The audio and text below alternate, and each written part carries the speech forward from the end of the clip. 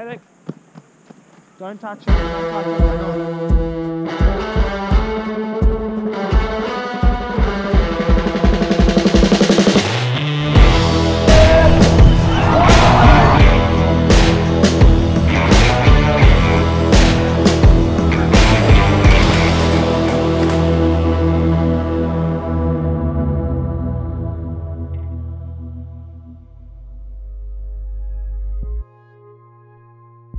When designing a helmet, there are two main challenges when it comes to reducing traumatic brain injuries. The first is reducing linear acceleration to the brain, and the second is reducing rotational acceleration. A concussion caused by linear impact is when the head's momentum is stopped or rapidly changed, causing the brain to collide with the inner skull.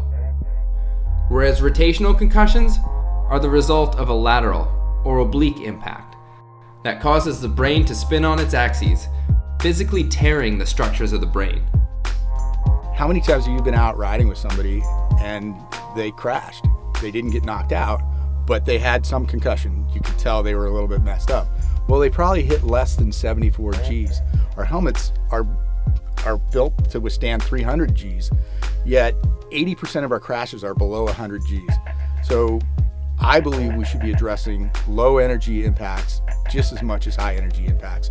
So we put a vinyl nitrile layer in our Maraca helmet, and that's basically memory foam.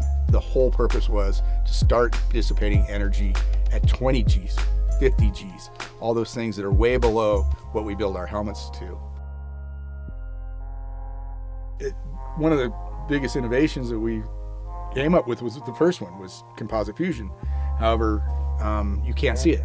People can't pick it up and go, wow. You know, so now our latest one, LDL, you can actually physically see, and it's super important, but it's no less or more important than the composite fusion. But because people can see it, they can relate to it more, they can feel it, they can touch it and go, what the hell is that? Why do you put those stupid little octopus tentacles or those Lego pieces, the green pieces that we put inside? So those take care of low G hits, so compressive linear hits, as well as they will fold over and help skid off those rotational forces.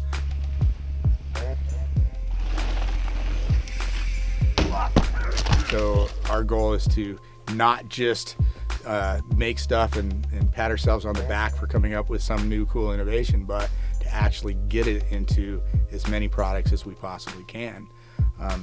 Those are the things that excite us, and we're never going to stop doing that.